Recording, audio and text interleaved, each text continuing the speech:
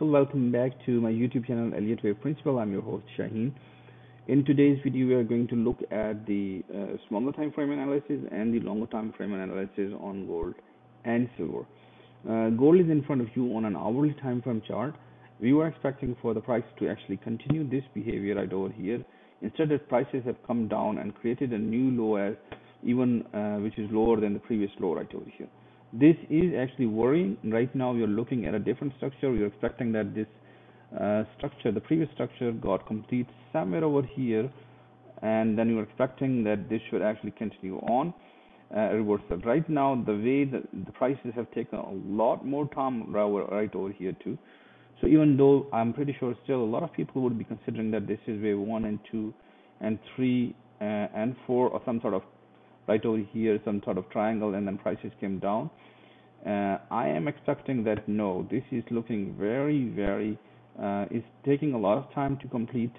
So in that case, I'm favoring that this is going to be the correction of the previous wave. In that case, we can see that the previous structure that we had has nothing to do with this structure, because earlier we were considering this as an A, a B, and a C structure. Either it's going to complete somewhere over here. Right now, from this bottom, I can say that we have completely a 5-wave structure. So I can now start seeing the structure as wave 1 and 2 and wave 3 and wave 4 and wave 5. This is what I'm seeing right now.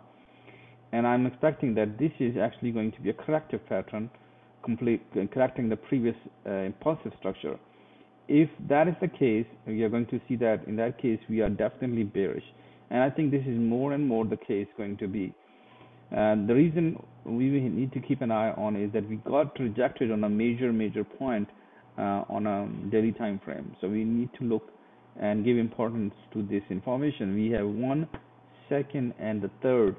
So this is the 3rd rejection from the same level, and this is very important. So we are not going to take it lightly, especially when we are seeing a 5-wave structure followed by a correction. Then we are going to see expecting the prices to go down to the neckline right over here, and the next resistance is going to be the start of this previous structure right over here. So this is what I'm seeing right now, and then we'll discuss more. I have done some very good more research on gold and silver. So first we're going to look at this, and then we'll do more commentary. Let's have a look at a 15-minute chart, actually an hourly chart, and see what we are seeing right now. So I'm considering this as an A wave, this as wave B, and I'm expecting that this is going to be wave C. The resistance is expected to be somewhere around this region right over here. This region has been very powerful. We have seen a lot of rejection in this area, and I'm expecting that even though we are going to see a 5-wave structure, we are not expecting for the prices to continue go beyond that. It means we are not going to see a regular flat correction, but we are going to see a flat correction in which wave C is not actually going to create a double top with the end of wave A. We have already completed wave 1 and wave 2, and I'm expecting then a jump up and then come sharply price down and then go over here is expected in gold. What we can look at this structure right over here. We have wave A and a wave B and a C. This completes one structure. We have wave A, wave B, and wave C, which is the innermost structure. And then we have wave A, wave B, and wave C. This is the kind of another structure that I'm seeing. So there are structures within structure within structure. That's what I'm considering right now. I'll repeat once again. I'm looking at this structure as wave A and wave B and wave C.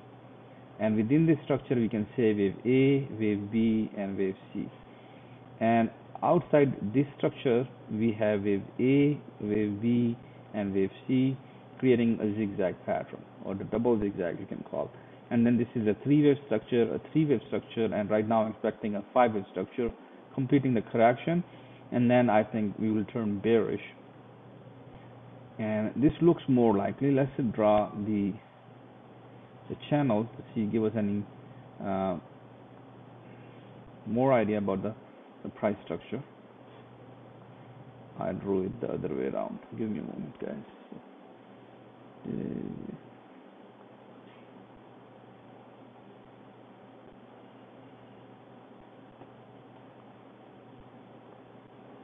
Okay, instead of extending over here, we can extend it to wave 3. This is good.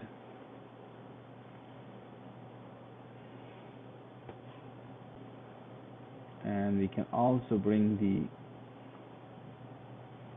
so you can extend right over here. This will give us the price is expected to go one fourth of the previous move if this is considered the top, and if you consider this as the top, in that case we are seeing that price is expected to go somewhere over in this region, just short of 3 of 8.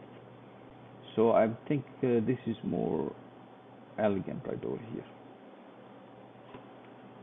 Let's delete that so you can actually see.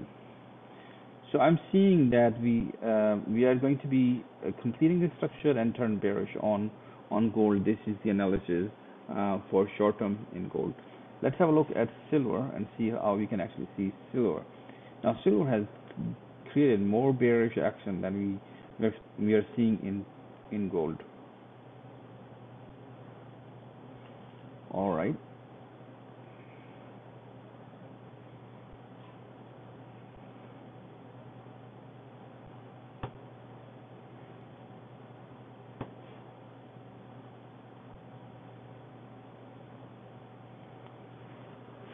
Can we actually go and create something like this? Less likely, but we can take chance that prices are not going to go that deep. I'm expecting that this area is important.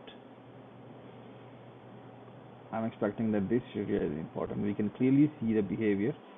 We have head and shoulder pattern right over here, and this is a neckline area. Prices have dropped below the neckline. And this is the beginning of the previous pattern, so there is a possibility that we are going to actually test this area.